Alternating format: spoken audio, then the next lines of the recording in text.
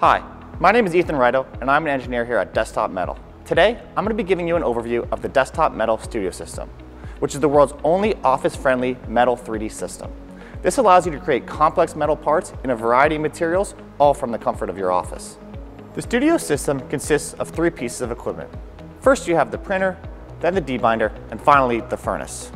The entire system is controlled by Desktop Metal software Fabricate, which is where the entire process begins. So let's go ahead and take a look at that. So think of Fabricate as the brains behind the Studio System. It's going to control each of the three pieces of equipment through the entire process, which makes the system extremely easy to use. In the next video, I'm going to be going through a lot more detail on Fabricate. But for now, let me show you just how easy it is to prep your model, and then I'll let the software automate the entire fabrication process, from printing all the way through sintering. So we'll just go ahead and import our part. Fabricate will automatically generate the toolpath for printing, while also setting debind and sinter cycles based on the part's geometry and material.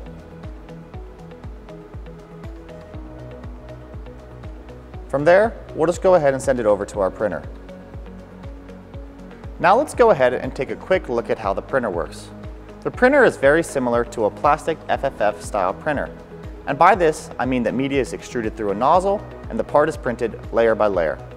However, instead of using plastic filament, the Studio System heats and extrudes bound metal rods, like this one here. This rod is a combination of metal powder and binder. As the rod is extruded, the binder is what's being melted, and the metal powder just comes along for the ride. In other words, the binder acts as a medium for the metal powder to be laid down in the correct locations for the part to be printed layer by layer. You may notice that there are two extruders on the printer. The one on the left prints our bound metal rods, while the other extruder over on the right side is responsible for printing the ceramic release layer. And I can show you what that looks like on this green part here. More on what a green part is in a little bit. But for now, what I want you to notice is this white layer here. That's the ceramic release layer that will ensure that after the sintering step, we're able to remove our supports by hand. So I just mentioned the term green part. This is what you end up with at the end of the printing process. It's still pretty stable, but it's not quite a metal part yet. That's because the part still contains binder.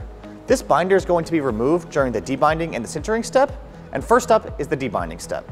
In the debinding step, the part is placed onto a tray and lowered into the tank, where it's going to be immersed in a debind fluid. This is going to remove the wax portion of the binder, and again, this process is completely controlled by Fabricate. Once this process is complete, our green part is now referred to as a brown part, and it's ready to head into the furnace for the final step of the process, sintering.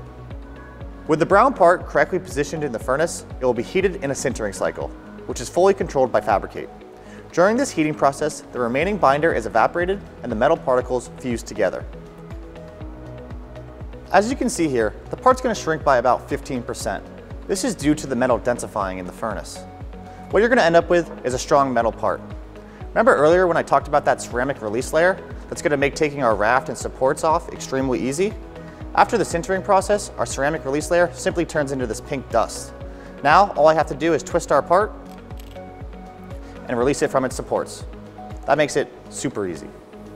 The Studio System is capable of printing a wide variety of alloys, including 17.4pH, alloy 625, copper, H13 tool steel, and many other alloys our materials team is working on for future release. I encourage you to watch the follow-up videos that are going to dive deeper into the functions of the software, the printer, the debinder, and the furnace. In the meantime, be sure to head over to desktopmetal.com for more information.